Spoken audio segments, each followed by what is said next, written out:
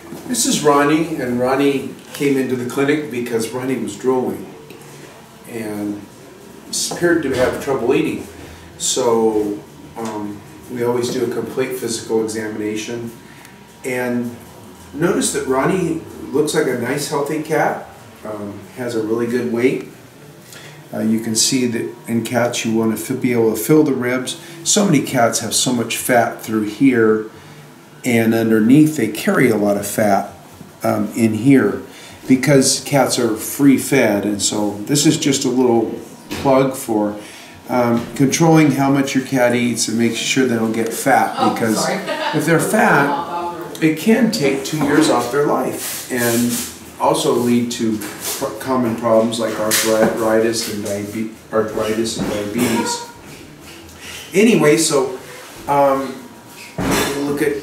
look at Ronnie's little eyes, and we look for discharge. We look at the nose and look for discharge. Chronic upper respiratory infections are really common in cats and caused by several different viruses. And those viruses can also have attacked cats from early in life and cause ulcers in the back of their mouth. And you can see in Ronnie's mouth, look at those red inflamed areas, and Ronnie doesn't like that, but right beside the tongue and back in there. And I know, sweetie, that's called the caudal stomatitis. It's an inflammation of the back of the throat, and it's not due to gingivitis or infection or inflammation around the teeth. It's probably due to an experience Ronnie had with viruses and bacteria early in Ronnie's life. Calici virus, herpes virus, and then bacteria like Bartonellosis will sometimes cause them to develop these oral lesions. Well, we've taken out all Ronnie's teeth except for the canines, but you can see that the inflammation doesn't have anything to do with existing teeth, so it's not due to a gingivitis around or tooth infection or a reaction to tartar, and that's what it can be in some cats when they have mild tartar due to or mild tartar causing gum inflammation. This is actually due to a viral condition or bacterial condition. So we treat these types of cases with full mouth extractions, as we've done, and then usually a low level of cortisone and sometimes antibiotics. So we have given Ronnie an injection of cortisone, and now I'm going to try antibiotics to see if I can reduce the swelling and inflammation. Sometimes you have to experiment with different drugs to make them more comfortable.